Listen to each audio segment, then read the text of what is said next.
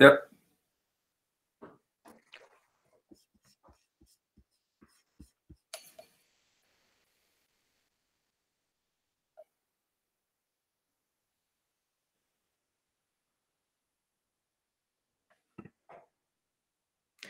Good morning, everyone. This is Matt Murphy at WoodenBoat Magazine, and I'm here with Eric Jay Dolin. Eric, welcome.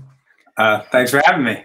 Yeah, thanks for being here. And we're here today to talk about hurricanes. Eric is the author of numerous maritime histories, including Leviathan, Black Flags, Blue Waters, A History of Pirates, Brilliant Beacons, A History of American Lighthouses, and Furious Sky. His most recent book deals with the 500-year history of hurricanes in America. And we'll open with a little anecdote. The photo you see here on my right is a 210 class sloop in Marblehead, Massachusetts, after Hurricane Carol in 1954. And incredibly, the forecasting back then was so uncertain, and the residents of Marblehead and surrounding towns went to bed that night thinking this hurricane was going to peel off into the Atlantic around Hatteras, and it accelerated overnight and turned north, and people woke up to a dire forecast that, among other, it drove ashore this beautiful Alden Ketch Mohawk, also in Marblehead. And this is a scene from Dorchester, Massachusetts, a launch that's been split right down the middle. Mm. And here's the Old North Church in Boston, with the steeple toppling, being tipped over. These photos are by Leslie Jones, who was a Boston Herald photographer at the time, and he shot a lot of sailboat racing and sailboat scenes around Marblehead, and was everywhere then. Here's another scene from Dorchester. So just incredible. And so Eric is here to talk today and about his book, but also to tell us a little about the evolution of the science of forecasting hurricanes and the uncertainty of it that remains today. Mm-hmm. So Eric, could you tell us a little bit about how you came to A Furious Sky? And I'll bring the cover up here now. Okay. Yeah. I didn't know. I thought you wanted to mention that if people are concerned about the way that the image looks, that the connection, you might want to mention that. Yeah, thanks for reminding me of that, Eric. I'm here at the WoodenBoat office today, and we have a lightning quick connection, which unfortunately I keep getting kicked off of. And so I'm on a lesser connection, and I see we have a nice audience developed here. And if somebody wouldn't mind just chiming in and telling me if you're at least hearing okay and perhaps seeing okay, and we'll do our best. Yeah. But we'll stand by for a comment, and thank you for that. But in the anyway, I can talk about how the book came about. I mean, this is my 14th book, and normally I come up with the topics, and there's a good reason for that, because if you have to work for the better part of 2 years on a project, you better like what you're working on and be excited about the project.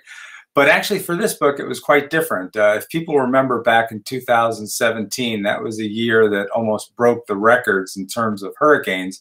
And in a couple of instances, it did. That was the year of Harvey, Irma, and Maria, that all combined damaged enough to generate costs of $265 billion a year, making it the worst hurricane season on record in terms of damages. And so towards the end of that year, or right after it had sort of wrapped up, my editor at W.W. Norton and Live Right and the head of the sales reached out to my literary agent saying that, we think that a book on the history of hurricanes would be something that Eric could tackle, because I was known for writing books that span centuries and synthesize a lot of information into a narrative arc. And so they asked if I was interested, and my agent sent me an email saying, "Are you interested in writing this book?" And I didn't initially say yes, because I didn't know much about hurricanes at all. So I went off for about a month or so, and I read a bunch of books on hurricanes and articles. I watched a bunch of documentaries on the Weather Channel and PBS and other places about hurricanes, and I decided that it would be a fascinating book to write and one that I would like to write. So that's how the book was born. It came from a different direction than normal, but it was a lot of fun writing it. And I learned a lot about hurricanes. Good. And I should mention too that you live in Marblehead, Massachusetts, the scene of several of those photos I showed, which is particularly susceptible to hurricanes, to northeast storms. Right. Absolutely. Not just hurricanes. In fact, Marblehead's history is much more marred by nor'easters that have come down the coast. We've had, just in the last couple of years, some terrific nor'easters that have flooded lower lying areas of Marblehead, caused a lot of basements to be filled with salt water, and destroyed some of the local restaurants, or at least parts of them. So yes, Marblehead is no stranger to major storms, including hurricanes. And I had the depressing task. The other day I gave a talk about the book to a group called Sustainable Marblehead, which are people in Marblehead who are concerned about environmental issues. And one of the questions, of course, was, what is going to happen in Marblehead or in New England in general with respect to hurricanes? And although nobody knows for sure, there is a landfall of a hurricane, usually about once every 10 years in New England. And so certainly I would expect in my lifetime, we are going to have at least a couple more hurricanes that make it all the way north to New England. And because of climate change, warming waters, different trajectories of major storms, we might very well have another hurricane like Carol, or even worse, the hurricane of 1938, which was a Category 3 that didn't hit directly into Massachusetts, but could. You up in Maine are a little bit out of the way, but hurricanes have made it up to Maine.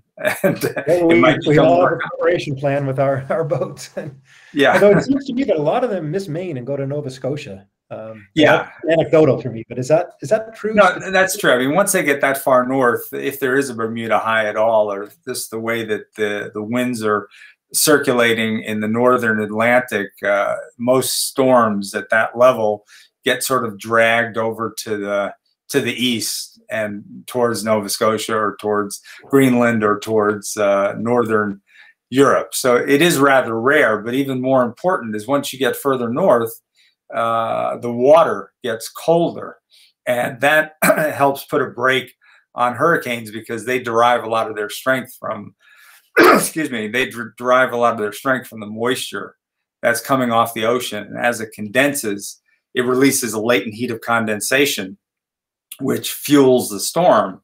So if you're very far north and your waters are very cold, it's going to help put a brake on the hurricane's strength. But that can be overcome when the hurricanes are moving very fast, like Hurricane Dorian, for example, which I end my book with, even though it didn't really affect the United States that much, other than clipping the Cape Hatteras in North Carolina in 2019. When it sailed off into the North Atlantic, even though it went over colder water, it was such a powerful hurricane that by the time it reached Nova Scotia and Newfoundland, it knocked out power for 400,000 people. And the hurricane of 1938 had significant damage in Vermont and New Hampshire because it was moving so fast. So hurricanes, unfortunately, we're going to have to deal with them from now until eternity. And a lot of the research shows that there's a good likelihood that the hurricanes in the future in a warmer world are going to be worse than those of the past. And now jumping back 500 years, you in the early chapters of your book, and I didn't realize this, but it was a hurricane that really pivoted the history of Florida and in North America in general, and it made space for Spanish settlement there. Could you tell us about that? Right. Yeah. Well, as everybody probably knows, in the 1500s and even the late 1400s, Spain basically took control, in its eyes, of the Western Hemisphere. And there was actually a papal decree in 1493 that gave Spain control over the entire hemisphere, essentially, for settlement purposes, with the exception of a little part of eastern Brazil. So Spain started destroying local cultures, Incan and Mayan cultures, Aztec cultures, and they took over these very precious gold and silver mines that they found there. So what happened is the New World was the superhighway for money for Spain, and they didn't like it when anybody else tried to invade their domain. So in the mid-1500s, France was trying to establish some colonies in Florida to allow the Huguenots who were being persecuted in Catholic France to find another place to live. So Spain was already over in the Western Hemisphere, and France tried to make a settlement in the early 1560s right about Jacksonville, Florida. Spain assumed that they were going there only to create a launching point to attack Spanish treasure ships that were heading back to Spain. But they misread what was really happening. Spain was actually just trying to establish a colony for Huguenot refugees. But King Philip II of Spain didn't believe that. So he sent a fleet over in 1564 at the same time that France was sending over another fleet to replenish the settlers there. So essentially what happened is in the summer of 1564, this Spanish fleet and the French fleet started to tangle. The Spanish fleet set up shop in what later became St. Augustine, Florida. The French fleet was further north in Jacksonville, Florida. And the French decided they were going to oust the Spanish. And Jean Ribault, which was the leader of the French forces, took 600 men and multiple ships and sailed south to St. Augustine, hopefully to attack Pedro Menendez and his Spanish troops who were on shore. But before he could launch the attack, a hurricane roared in, sent the French fleet further south, and they crashed into the shallows off Cape Canaveral. Now, Pedro Menendez assumed with the strength of this storm and the direction of the winds that, or he surmised that Ribault and his men probably crashed, and that Fort Caroline, the fort that the French had established in Jacksonville, would be unprotected. So Menendez, in the height of the hurricane, got 400 of his men and slogged north many miles, attacked the fort, mercilessly killed about 130 of the Frenchmen who were in the fort, and sank one of their ships that was still there. And then Menendez said, hey, you know what? I'm afraid that the remnants of Ribault's fleet, if they come north, they're going to attack St. Augustine. So he quickly marched back south, and he found more than 200 Frenchmen. More than half of them had died during the crash, but 200 of them were on shore, and Menendez and his men found them, and they killed almost all of them after they had surrendered, put down their weapons, and had their hands tied behind their back. So one lesson of history that's very disturbing is that deep hatreds between peoples have been around since time immemorial. And the Spanish and the French, there was no love lost, and they basically slaughtered most of the Frenchmen. And for that reason, that's when Spain really gained its stranglehold over Florida. And just think what would have happened if the French fleet had been successful and had run the Spanish out of Florida. Instead of being a Spanish colony, essentially, for a couple of 100 years, it would have been a French colony. And who knows, things might have been very different for the nascent American colonies, because if France controlled Canada and they controlled Florida in the Southwest, maybe they would have met in the middle and taken over British colonial America. Who knows? You can't rewrite history, but it is fascinating how when you read about history, that small changes, just one individual not being around or one event not taking place, could have changed the whole trajectory of our history. In one brief storm, one storm, yeah. Hours-long storm. Wow. Yeah.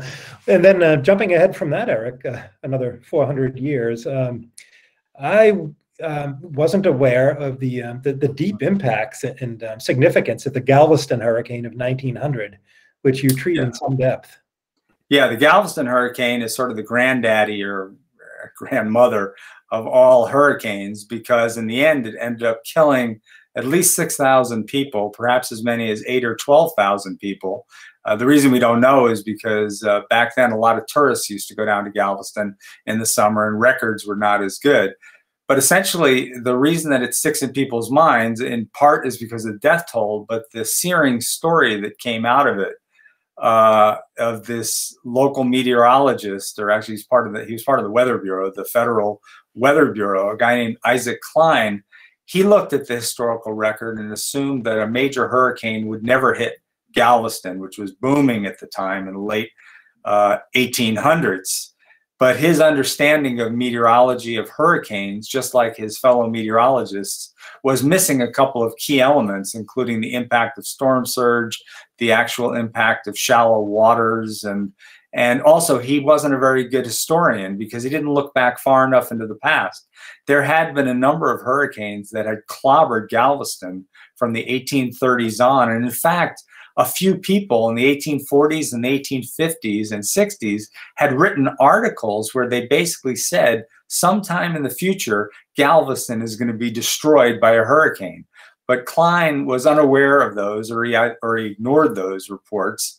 And he basically convinced the people in Galveston that it was unlikely that a West Indian hurricane would really strike head on in Galveston. But then in early September of 1900, a major hurricane made its way into the Gulf Coast and right up and hit Galveston dead on.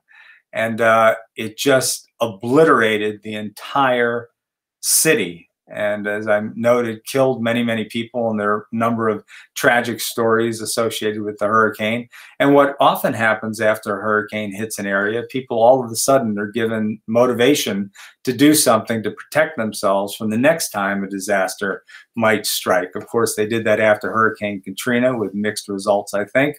But after the hurricane of Galveston, they finally decided to build a seawall around Galveston that was 17 feet high and about 16 feet deep. And that seawall proved its worth because in 1915, Galveston was hit by another major hurricane about the same strength as the Galveston hurricane of 1900. And although people died, it was a very small number. And even though most of the city was flooded, houses were not totally destroyed. And I have to add that not only did Galveston add this seawall, but they also literally raised the entire city about 16 feet by putting houses and subway and rail lines and all sorts of things, jacking them up, and then pumping in hundreds of thousands, perhaps millions of metric tons of sand from offshore to create new land so that the new Galveston was about 16 to 18 feet higher than the old Galveston. I've never been to Galveston. I hope to go. In fact, one of the frustrations of COVID, of many frustrations and horrible things, is it totally killed my book tour. One of the things I enjoy most after I write a book is going to different places to talk. And originally my book was supposed to come out on June 1st, the beginning of hurricane season. But because of COVID, my publisher put it off till August of 2020. And I can still remember the emails they wrote me. They said, well, by August, we'll be past COVID and you can go on your book tour. That didn't happen. But one of the places I was scheduled to go speak was going to be Galveston or Houston. I hope to make it there again one day. And if anybody is watching from that area, this probably won't come as a surprise, but the National Weather Service has done analyses of areas that are particularly high concern. And of course, the Gulf Coast remains an area of particularly high concern for hurricane impacts. And the Galveston area is of a special concern because of how it's just out there on the Gulf, even though it's higher and protected by this seawall. When you have a major hurricane coming in, it's going to cause destruction no matter where it goes, whether it's the Gulf Coast, Florida, the lower East Coast, or here in New England. Is this seawall still standing in its pretty much its original form? Yeah, no, I'm sure they fixed it a lot over the years and they extended it over the years. It's sort of like the wall. A lot of people might be familiar with the Lake Okeechobee hurricane of 1928, which really clobbered West Palm Beach, but did an even worse number on the migrant farm communities that ringed Lake Okeechobee. And after that, the government came in and built a huge dike that is both cement and earthen to keep Lake Okeechobee from, during stormy conditions or extremely rainy conditions, from overtopping and destroying the nearby communities. So there are a number of places. Corpus Christi is another place they had a number of severe hurricanes, and the town fathers came together in the early part of the 20th century, and there is a break wall, or a wall around parts of Corpus Christi here in the Northeast where we are. After the hurricane of 1938, the town, or the city of New Bedford, built their I don't know what you call it now. I'm forgetting what they call it. It's not a seawall. It's something that they can close, sort of a barrier to the ocean, and they have those in Holland for different reasons. But after Hurricane Sandy, which I know we're going to talk about a little bit later, there have been studies that have talked about putting barriers out in New York Harbor or other places to keep the devastating storm surge from destroying parts of the city. Very expensive, these engineering fixes, but if they're done well, they work. And I'll just add one other thing. After Hurricane Katrina, which everybody knows about, devastating hurricane, the most expensive hurricane in American history, $125 billion.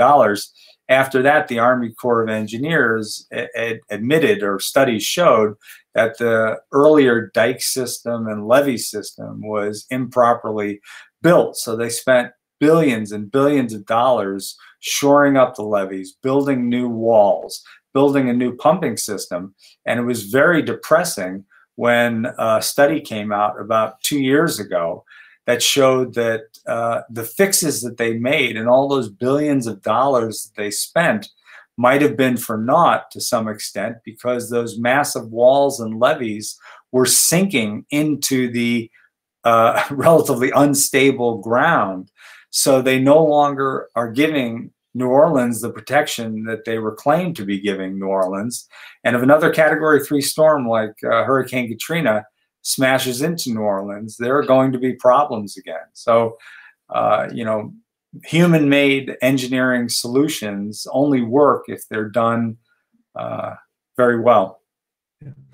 I recall, I don't have the photo here, but another photo from your book showing high water mark in Providence, Rhode Island during the hurricane. Oh, yeah. I think you noted that 2/3 of the city was under 10 feet of water. Yeah, it was amazing. The pictures back then and the descriptions. I went to college at Brown, and we were up on the hill, and I didn't even pay attention to hurricanes back then. As I said, almost all my books are on topics I don't know a lot about before I start working on them.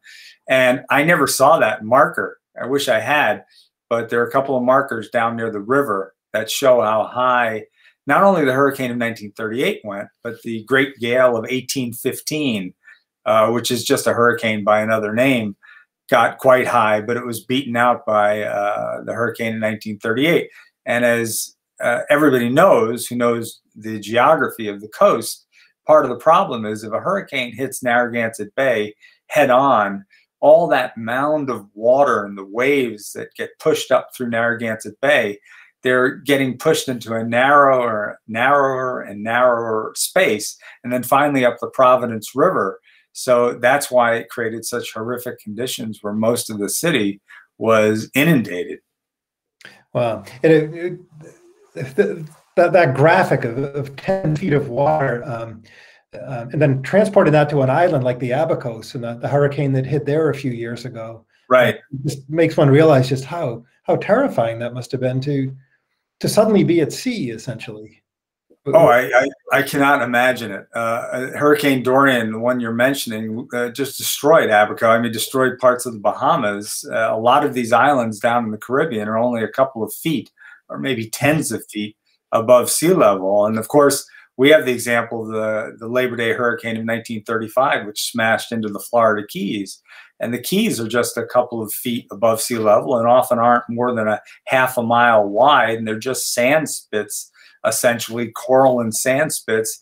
And they were devastated, killing hundreds of veterans and just wiping away a railroad line and causing major devastation. I'm not trying to get people nervous. I mean, there are things you can do to protect against hurricanes, but one of the best things, unfortunately, it's hard to go back and do this over again, but is better planning and fewer houses and fewer structures right at sea level or in major floodplain areas. But unfortunately or fortunately, depending on how you look at it, we Americans, along with people I think around the world, love coastal property. We love living next to the ocean. And living next to the ocean, it can be a wild place. And, here in Marblehead, for example, I'm about a quarter mile away, a little less from the ocean. So I don't think a hurricane's ever going to hit us.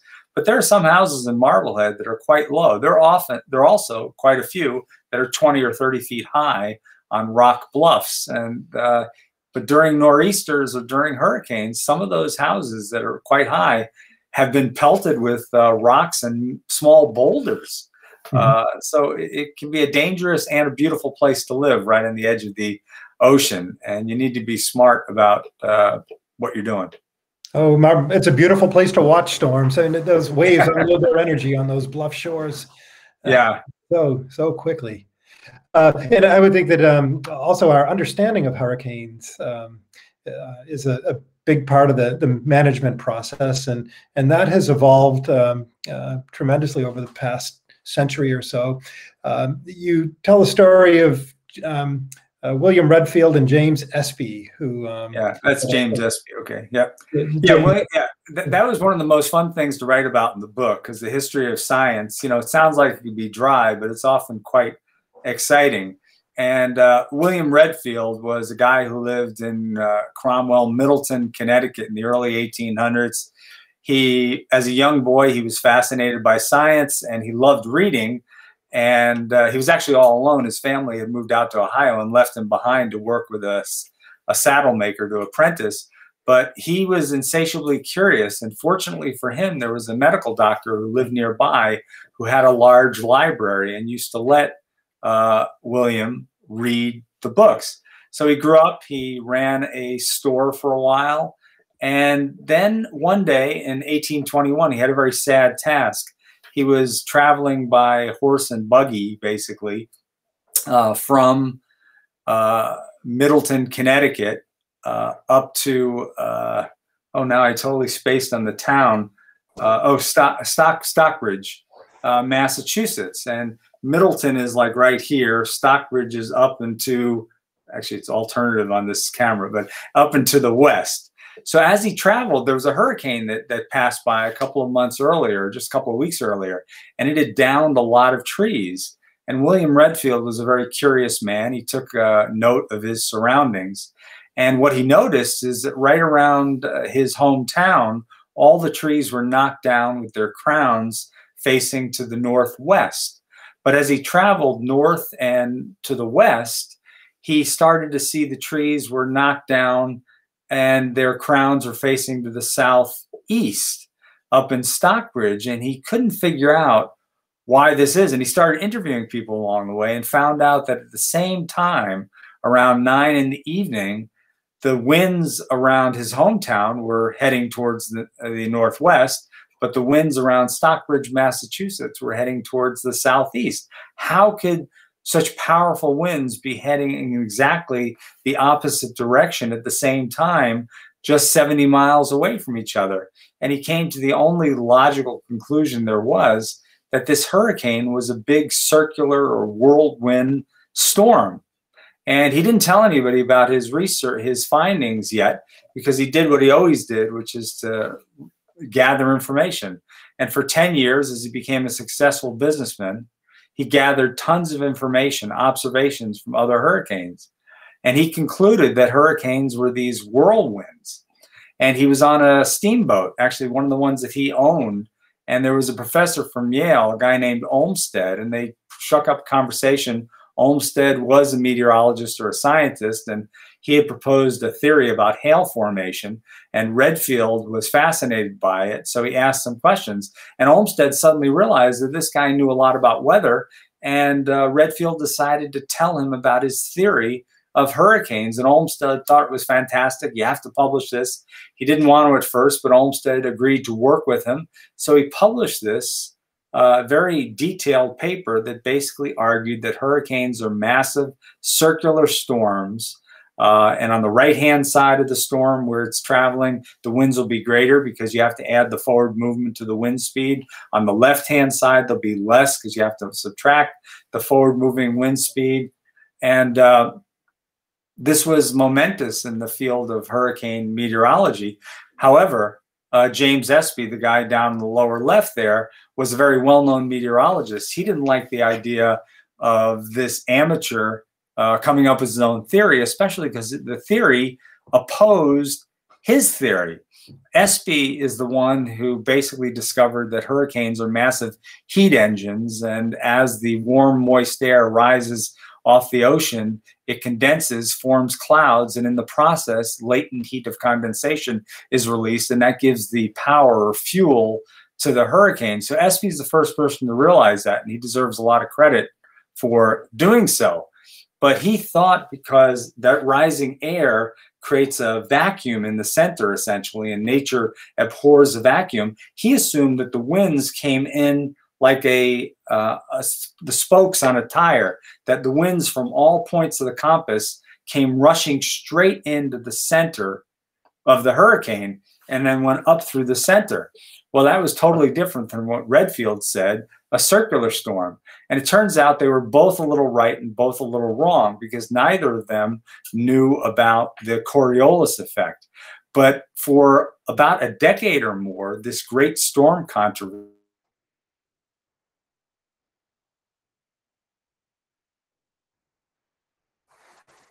were on the side of Redfield. But then what really clinched it and sort of rounded out our understanding of hurricane behavior was when William Farrell came by, and he added his understanding of the Coriolis effect on the impact of winds, and basically showed that when the hurricane is rotating like this in the northern hemisphere, every time it moves, there's a force, the Coriolis effect, that's sort of pushing it in towards the center. So in effect, what the hurricane does is it doesn't go in a circular pattern. It goes in a spiraling pattern that sort of swirls into the center. And when you add up Redfield's, Espy's, and Farrell's contributions, you get the basic outline of what a hurricane is and how it operates. But there's still a lot more to learn about hurricanes, and we're still learning more about them today. So it's an ongoing process, but that was just a fascinating story to me, because you've got this arrogant guy, Espy, on the one hand, you've got an amateur scientist, which, as history tells you, many of our greatest inventions and discoveries and breakthroughs came from amateurs, not the experts.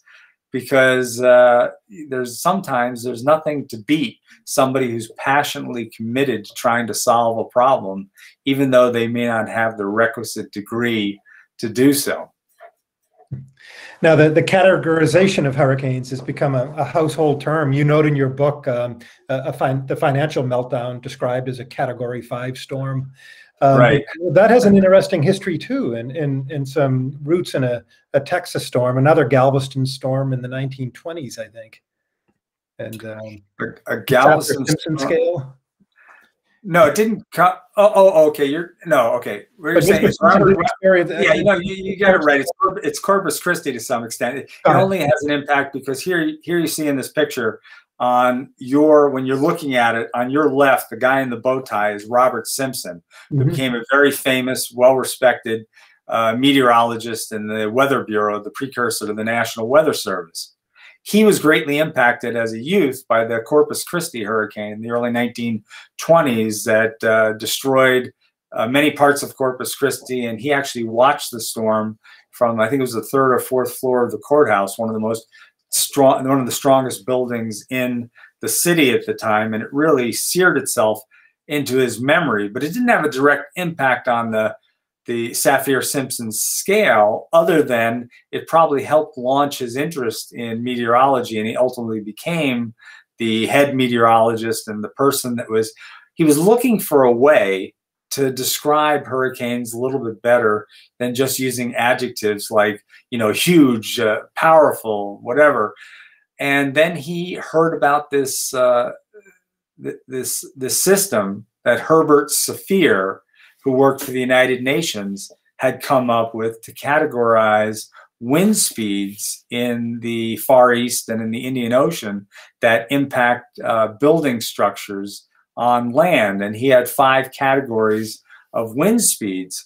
And he met Robert Simpson, and Robert Simpson heard about his categorization of wind speeds, and he goes, aha, this is what we need for hurricanes. We need a scale so people can have a shorthand way of categorizing a hurricane as it barrels towards them to know how serious it is. And that's where we came up with the Saffir-Simpson wind scale. It goes from category 1 up to category 5, every category ascending in the sustained wind speed at 33 feet above the surface of the earth. That's where they officially measure it for 1 minute of time. And that scale, I think, has been incredibly useful because people react to it. Unfortunately, people often assume that if it's category 1, oh, you don't have much to worry about. But that's not the case. Category 1 hurricanes can be devastating, as we learned with Hurricane Harvey, which was barely a category 1 hurricane, when it parked itself over parts of Texas for the better part of 2 days and dumped more than 50 inches of rain on Houston, depressing the crust of the earth in that area by almost an inch. And it dumped 60 inches of rain on Netherland, Texas, which is an all-time record for any single storm. So that was just category 1. But in general, as you go up the category scale, they become more devastating. The winds are stronger. And no matter where you are, category 3, 4, or 5, which are all major hurricanes, is really bad news. Have you noted that does the scale have a tendency to create dangerous complacency? Yeah, it can. Well, it's just amazing to me how many people don't pay attention to warnings, especially now that we have satellites and other ways of knowing that hurricanes are heading in your direction. Of course, hurricanes are unpredictable at the last moment. They could shift 30, 40, 50 miles from where they'd been predicted just 6, 12 hours before. And what happens a lot of times, unfortunately, is the Chicken Little theory. It's basically that if people are told that a hurricane is barreling towards them and then it misses them, they go, hey, the weather forecasters were wrong last time, so why should we worry this time? And Hurricane Sandy had a little bit of that problem. But I would make a pitch right now, as somebody who used to work for the government and has a lot of respect for government employees, especially the National Weather Service, I didn't work for them, that if they're warning that your area is likely to be hit by a hurricane, you should listen to federal, state, and local officials and evacuate if necessary. I'm totally amazed and disturbed by the large number of people who not only stay behind right on the coast when a hurricane is coming ashore, but also have hurricane parties. Those are real things. Or go out right down to the water to take pictures or selfies or whatever. Hurricanes are serious things, and you should try to get out of harm's way and do the best you can to hurricane-proof your house, which can't be 100%, but you can do a lot of things to keep your house from being trashed. So, yeah, people, Americans in general, we often don't react until there's a disaster. And we often assume that an outcome is going to be better than it actually is. So hurricanes are nothing to mess with. And if they forecast a hurricane coming towards Massachusetts, I'm certainly going to pay attention and do everything I can to keep from getting in harm's way. Run for the hills. Yeah. Now, and that risk you just described makes it all the more incredible that one of the great methodologies for studying hurricanes in recent years, and not so recent years, is to fly airplanes into them. Yeah, it seems counterintuitive, but actually one of the guys who is a pilot on these Hurricane Hunter planes, I have a quote in the book which says the most dangerous part of his day is driving to the airfield and climbing up the stairs to get in his plane. Because you have to keep in mind that these pilots and these planes are well-designed, highly skilled pilots. And that doesn't mean that you can't have a treacherous situation flying into a hurricane. You are going through the wall of a massive windstorm, and the worst thing that can happen is that there's a severe updraft or downdraft.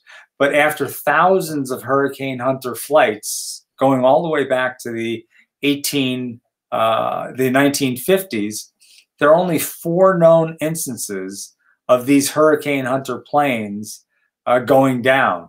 And No, 5 instances, sorry. And I think 4 of them are in the Pacific, dealing with typhoons, which is just hurricanes by another name. There's one, Hurricane Janet, in the Atlantic, where a plane was lost. So it's more dangerous, far more dangerous to drive on a highway than it is to go in a hurricane hunter flight. I've never been in one. Maybe someday I'll get to go. But it's just amazing, these floating laboratories with all the technology that they have. And they really do us a tremendous service by providing land-based meteorologists with real-time data that they need to better estimate or predict how this hurricane is likely to behave. Is that that lack of risk you described? Because even though forecasting the paths of hurricanes is a difficult science, is a hurricane a snapshot of it a pretty predictable beast if you're going to move through it? No, I wouldn't say that. I mean, there are some hurricane flights that are very smooth. Other times they get caught with updrafts and downdrafts. But I think over time, yes, there are a lot of characteristics of a hurricane that are similar from one to the next, but they also have their own individual personality. And to some extent, each one is different, even if you could broadly describe it with the same kind of terminology.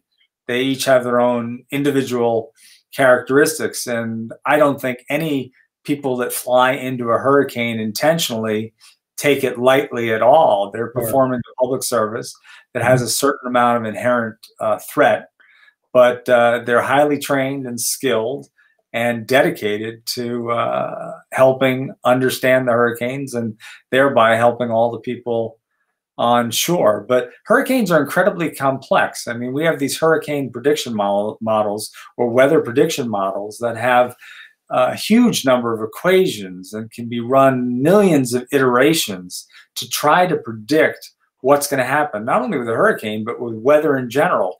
But because of chaos theory, which I described in the book, and because of our inability to capture at every moment all of the exact meteorological atmospheric elements that are at play, and even if we could capture all of them, to model them accurately is virtually impossible. So we take a snapshot at one point, but if that snapshot of the wind speed, the moisture content, steering winds, all these different things is off by just a little bit, but we use that snapshot to iterate into the future. Well, the iterated future from the weather prediction model is going to go in one direction, whereas reality is going to go in a slightly different direction.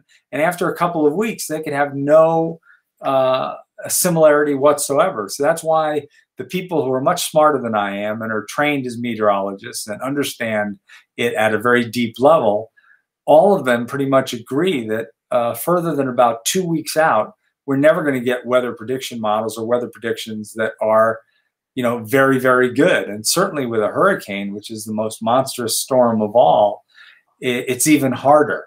And that's why even to this day, we have predictions of where a hurricane is going to go, and it goes in a different direction. So you have to be prepared for changes. And before we close out of this image, Eric, which storm is this? Sandy? That's Katrina. Katrina, the eye wall? Is that the eye wall? Yeah, that's the eye wall of Katrina. And that's what's just amazing. Look how beautiful it is up above. The clear, moisture-free air, and then beneath it is this cauldron. The eye walls have been described as these great white amphitheaters. I'm sure that everybody who goes in and sees one the first time or just sees a picture is in awe. But there's something so, it's sort of like a split in your mind. Here's something so beautiful, so awesome, but down beneath, it's dark and windy and things are getting destroyed. It's just an interesting dichotomy. And of course, we use satellites now too to study satellites.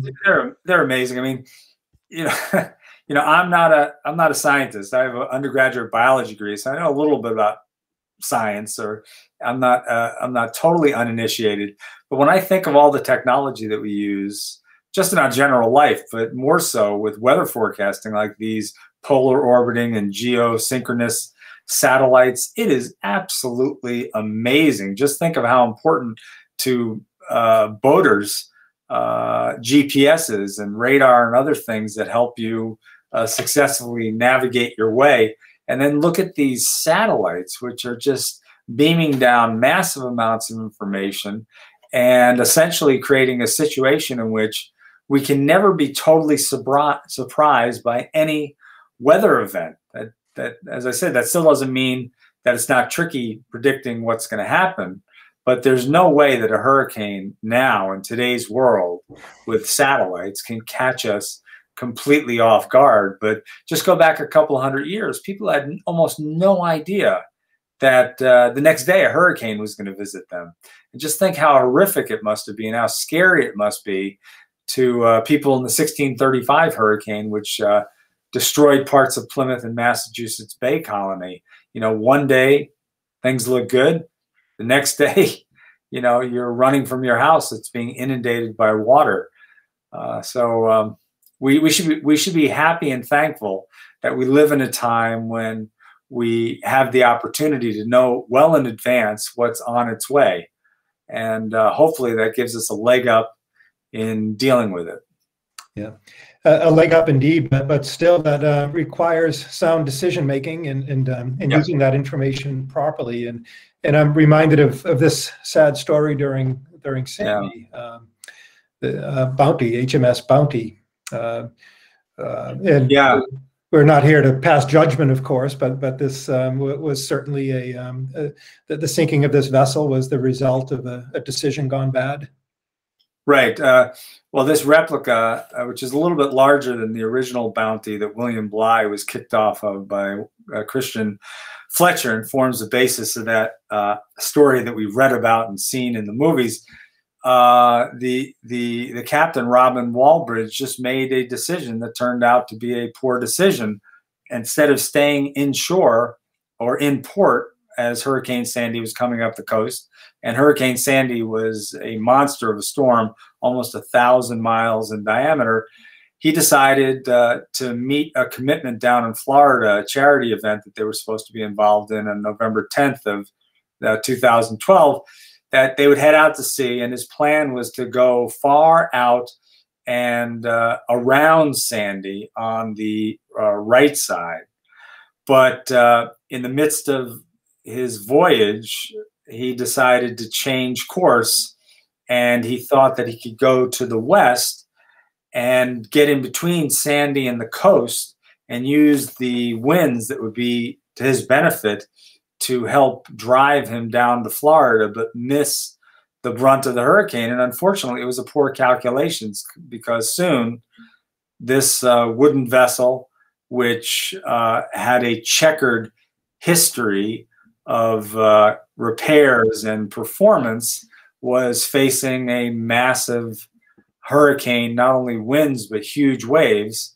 And ultimately it succumbed, and Robin Walbridge died. His body was never recovered. And one of the crew, Claudine Christian, yeah, she died as well.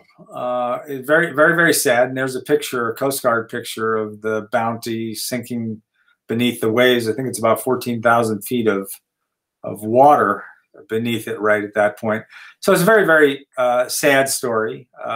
Unfortunately, there are hundreds, if not thousands, of sad stories of people at sea making a decision that in hindsight they should have done something else. I am not a boater. I live in Marblehead. People are often amazed, how do you live in Marblehead and you don't own a boat? Well, I wasn't raised in that kind of family. I love boats. I've been on a number of them, but I don't own one. But when I read these stories, and there are many, many stories, and I'm working on a book on privateering right now during the American Revolution, and I've been reading some stories about ships that were lost at sea during bad weather. It's just amazing to me, people like you and other people who get in boats, relatively small boats, and voluntarily go out into the ocean and thousands of miles. And it's just very exciting. It's very exhilarating. But for a relative landlubber like myself, it's also a little bit scary.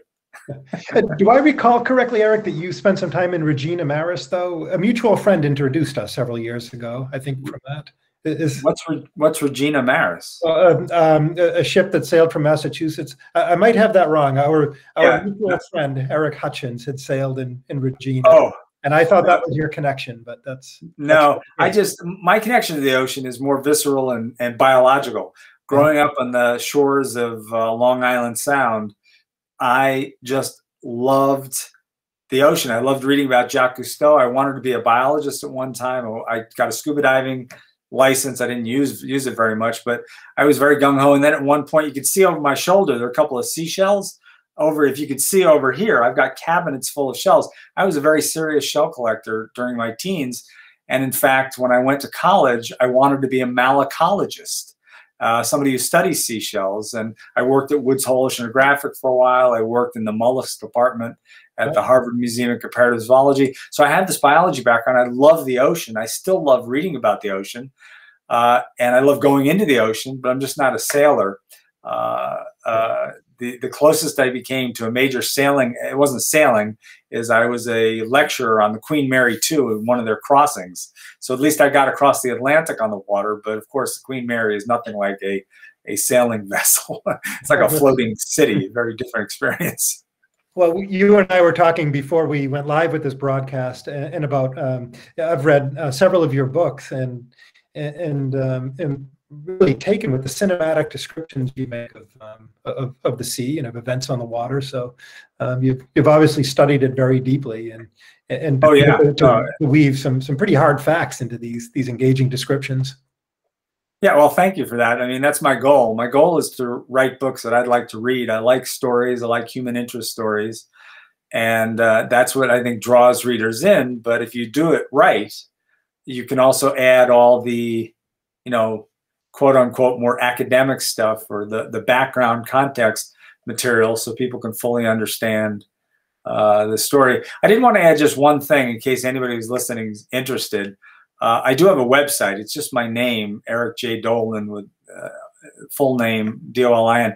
And the reason I'm pointing it out is if you go there, you can read the introductory chapters to each of my books.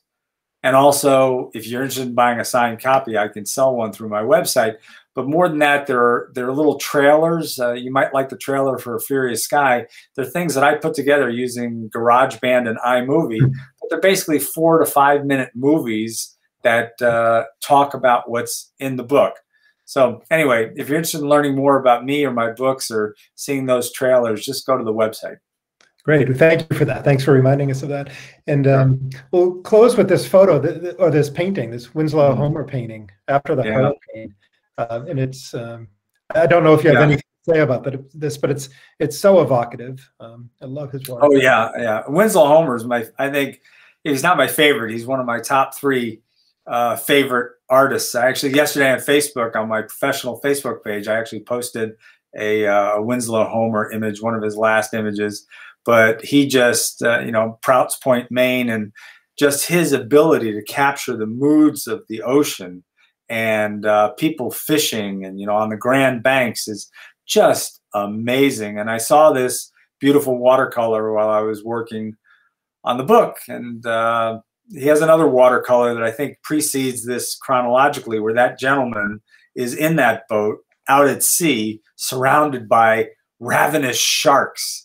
So that didn't make it into the book. But yeah, Homer's a great, great artist. Wonderful. Do you know where this painting? I don't know. I think it was in the Bahamas. I can't. I should have looked at it before it got online. I don't know 100%, but for some reason I want to say Grand Bahama or near there. But the painting itself, do you know where it hangs or what collection? Oh, no, I don't. You can find out quickly. Just do a search online, Homer and after the hurricane, shipwrecked, shipwrecked Dory. Okay, well, let's see if I can put that up in the comments too. And Eric, there's a question here. Somebody is hoping that we can post a link to your website, and I will answer that question unless you'd like to, and give a link to the website in the response. No, yeah, I'll just repeat. It's just very simple. It's my name, my name's not www. Jay Dolin. It's EricJaydolin.com, and that'll take you. But also, if you just do a search on my name, Eric Dolin or Eric Jay Dolin, the results, you'll see the top results usually are parts of my my website, like my events page or something like that. Great. Well, thank you. And Eric Jay Dolin, thank you for joining me today. This has been thank you for having me. I really appreciate it, and I hope to see you in person. Yeah, likewise. When the madness is over, we'll make that happen.